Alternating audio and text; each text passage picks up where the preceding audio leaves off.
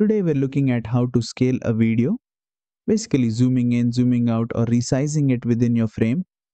Whether you're trying to crop out a corner, add a picture-in-picture effect. Let's jump in. First, open your Clipchamp project and click on the clip you want to scale in the timeline. Once it's selected, you'll notice it shows up in the preview window at the top. Now, here's the fun part. Just click and drag the corner handles of the video in the preview window. You can shrink it down or scale it up to zoom in. You'll see it resizing in real time. You can also click and drag the video in the preview window to move it around the screen and position it exactly where you want it. Once you're happy with the scale and position, hit play to check how it looks in your final video. And that's it. You've successfully scaled your video in Clipchamp.